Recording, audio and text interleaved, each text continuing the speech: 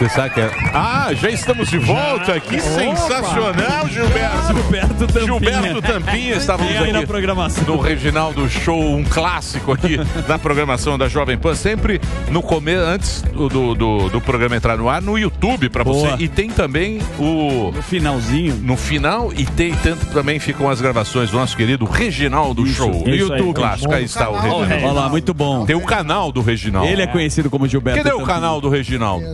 É um canal. É canal separado ou está nos vídeos do programa Pânico? Não. Eu acho que tem um canal próprio. Tem, Reginaldo? É dentro do Pânico. É dentro do Pânico. É dentro do Pânico. Você entra no programa Pânico no YouTube e lá tem os vídeos. E não, lá... o Reginaldo. Esse é o Instagram, pra seguir. Reginaldo Lopes 10. Isso, quando ele é camisa 10. É isso aí. Muito bem. Muito boa tarde, meus inadimplentes do amor. Tudo bem com vocês? Estamos de volta com mais um intimidador programa Pânico pelas acolhedoras plataformas da Jovem Pan. Bem-vindos ao programa mais democrático e singelo que a maneira que Vladimir Putin trata seus inimigos. É isso aí. Fogo, seca e tudo mais assolam a nossa Amazônia. Para falar sobre isso, a nossa ministra, a mulher do Vozeirão, ela que cuida das florestas, Marina Silva.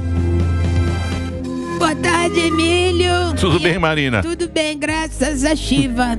E abençoados desse programa. A culpa é de quem agora? A culpa é de Bolsonaro, que não fez o trabalho direito e o governo Lula acaba herdando essa herança maldita do governo.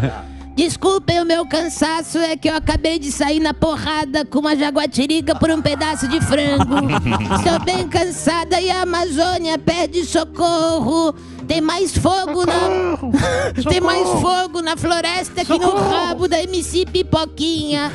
A Amazônia está tão seca que vamos levar o fuzil pra cuspir um pouco lá. Com essa boquinha de chibio que eu conheço bastante, tinha uma parecida quando era mais jovem. Os bichos da floresta estão sofrendo mais que os joelhos do morgado. Agora da Disney vai voltar igual o Serafim. Não tem mais girafa, nem um tiranossauro Rex, nem um cachorro caramelo consegue viver nessa seca. Emílio, nem você com a sua incontinência urinária poderia apagar esse fogo. Salve a Amazônia, salve a natureza, salvem os índios e salvem o chá de pau barbado, que agora eu vou me recolher, pois estou parecendo uma múmia mexicana. Vai, é com você, Emílio. Muito bem, aí está ela. Marina Silva, esse belo texto de Fábio Gueré. Temos